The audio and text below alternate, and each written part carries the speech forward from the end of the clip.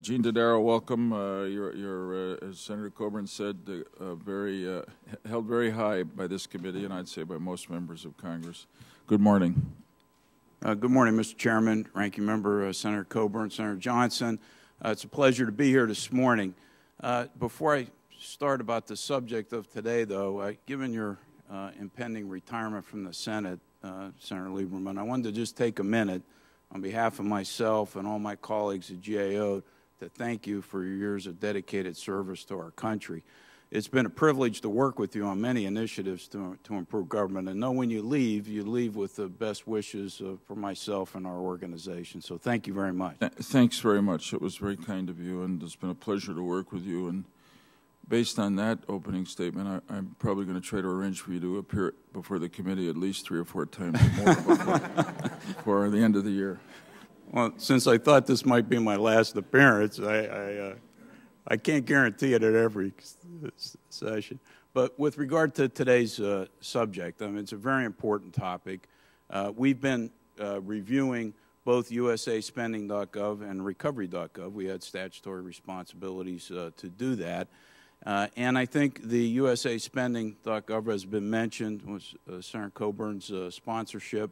Was pioneering legislation, and we took a good look at it back and issued a report in 2010. And we found OMB had stood up the website and it was searchable, but there were a lot of quality, accuracy, and completeness issues. We took a sample of 100 awards back then and found a data problem with each of the 100, and in 70% of the cases, multiple data quality issues. Also, some agencies at that point in time were not reporting, and OMB had missed the deadline for including subaward data, which was set for January 2009. Now, since then, and we made a number of recommendations, OMB's acted on some of the recommendations. Subaward data is now available on the site. They've designated accountable officials at each of the departments and agencies, and there to have a quality assurance framework in place. But we still think there ought to be more reporting by OMB on the usage of the site. The Act required an annual report, and only once has OMB issued that report to the Congress. So we think there's more to do.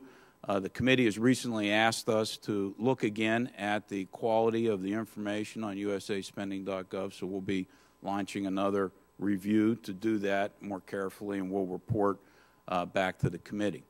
Now, in the Recovery Act, it introduced novel concepts in addition to those introduced by usaspending.gov, in that it had recipients of the information reporting the data, whereas usaspending.gov was the federal agencies reporting the award data. I must say the efforts were very impressive to stand that up within a 30-day period of time on a national scale with thousands of recipients receiving the money. Not surprisingly, we did find, though, the early stages of it, data quality problems, made a number of recommendations. OMB and the Recovery Board were quick to implement our recommendations. We had a very good working relationship with them, and the information began to improve. But there's some critical lessons learned out of that process I think are really important. Number one, there was two-way communication with the federal government and the state and local government community. Shortly after the act was passed, actually a number of state officials sent a letter to myself and the director of OMB at the time, Peter Orzog, about trying to have a working arrangement on the reporting requirements.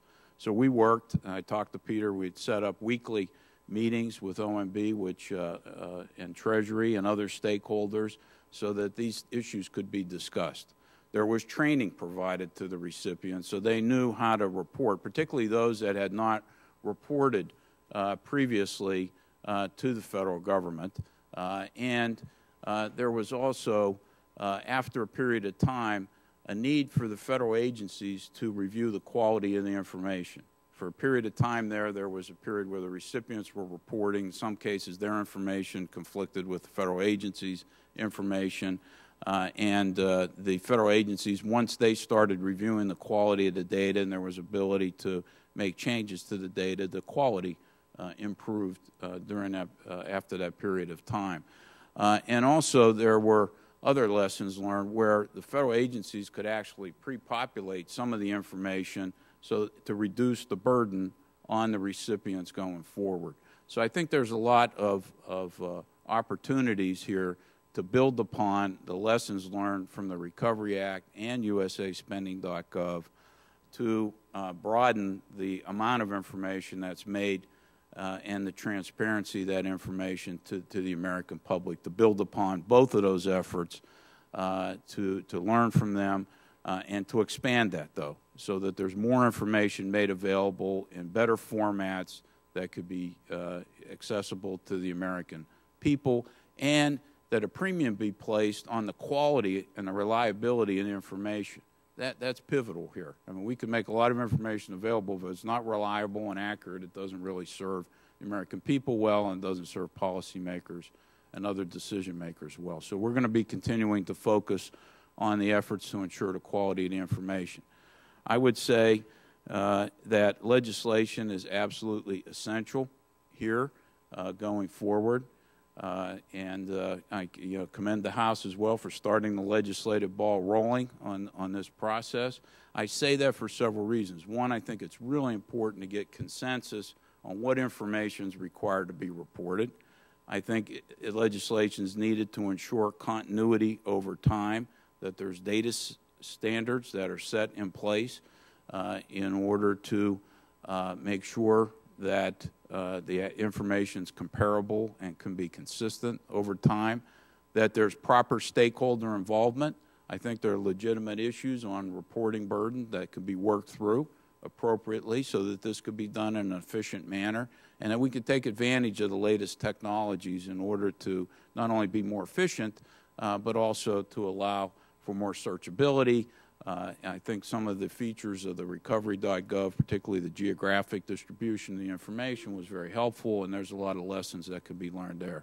So I think, with the legislation that's moved through the House and new legislative initiatives in the Senate, hopefully something can be done here to provide a proper foundation for this going forward so it can be successful, done well, and be enduring over a period of time. So I thank you very much for your time and attention this morning. I'd be happy to answer questions at the appropriate time. Thank you, Gene. That's a good beginning.